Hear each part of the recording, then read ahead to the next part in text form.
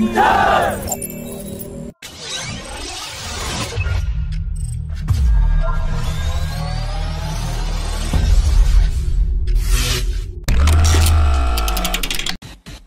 the news of F414 engine local production in India, Saab India has expressed increased optimism for its Gripen-E in the 114 MRFA tender, as the Gripen-E fighter jet also utilizes the same F414 engine.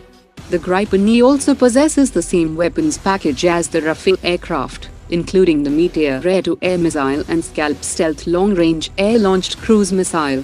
However, the road may not be entirely smooth for the Gripen-E in India, as the indigenous Tejas Mark II falls within the same 17.5-ton weight category, and India is investing on the Tejas Mark II program to enhance its squadron strength.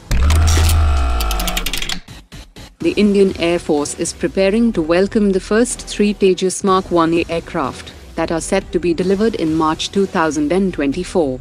Thereafter, 16 aircraft have to be delivered per year, and complete handover is to be completed in 5 years. The Indian Air Force is also firming up plans to order 50 more Tejas Mark I-A aircraft, and Hindustan Aeronautics expects the order by end of 2024 or early 2025. The US Air Force Research Laboratory, Indian Air Force and the DRDO are set to initiate developmental trials of the air-launched unmanned aerial vehicle later this year, that will be conducted from Indian Air Force's C-130J transport aircraft, and will carry out intelligence, surveillance and reconnaissance missions. Plans are also underway to develop an armed version capable of being launched from fighter jets to engage targets within enemy positions, as well as a maritime variant for P-8I aircraft. The Ministry of Defence has signed a 2,725 crore rupees contract with Mazagon Dock Shipbuilders for the Medium Refit with life certification of INS Shankush, which is a German-origin Type 209 class submarine. The refit will be carried out by Mazagon Dock, with technical cooperation from Germany's ThyssenKrupp Marine Systems, and the delivery of submarine with upgraded combat capability will happen in 2026. The DRDO has come under scrutiny for utilizing Chinese Hikvision CCTV cameras inside the ground control station of the Tapas drone, as the Chinese company is owned and controlled by the Chinese military, and valid concerns were raised about potential vulnerabilities. The picture also shows that the DRDO is still employing outdated Windows 7 software, as Microsoft is no longer providing security updates or technical support for Windows 7 since January 2020, that exposes the computer systems to potential security risks.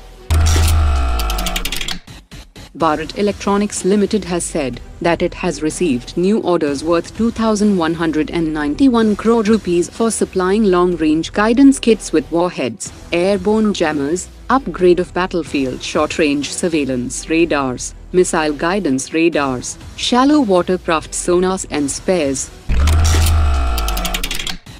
During the visit of Philippines Foreign Affairs Secretary Enrique Manalo, the Indian government has extended a loan offer to help finance defense requirements of Philippines, such as acquiring naval assets, expanding joint exercises and intensifying training.